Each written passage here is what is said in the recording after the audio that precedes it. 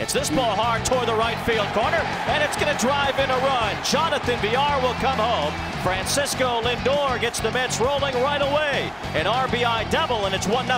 Magneri Sierra is there to make the catch. Lindor's tagging this time. Sierra does have a strong arm. A close play, but the ball gets away, and it rolls toward the Marlins dugout. It's going to bring home a run. Lindor will score as that ball not only got by the third baseman Anderson, but John Curtis couldn't stop it either.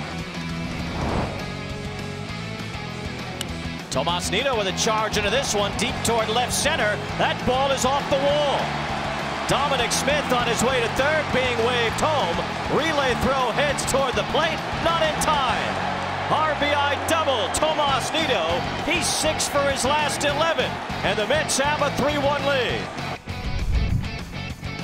Marcus Stroman freezing Marlins in the 5th. The 1-2-3 inning, he strikes out the side. Cooper with a drive to left. This ball is deep, and it's gone. The game is tied on a Garrett Cooper 2-run homer. Trevor May trying to quiet it right here. Tie game in the 8th, bases loaded. The full count pitch. Swing and a miss, strike 3. Trevor May punches out Garrett Cooper.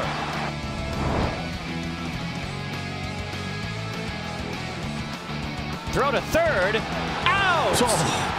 VR picked off by Adam Simber.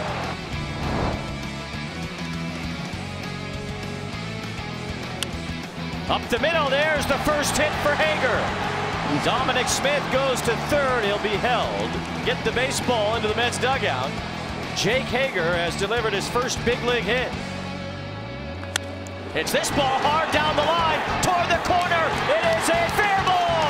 Dominic Smith scores, and Khalil Lee with his first big league hit, his first big league contact, and his first big league RBI. It's 4-3 in the 12th. Hit hard by Fargas to right.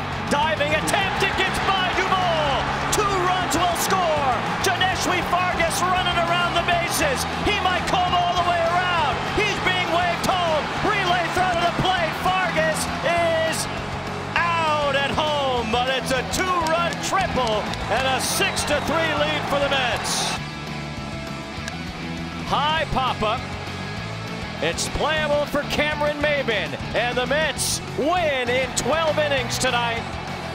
A 6-5 battle in Miami.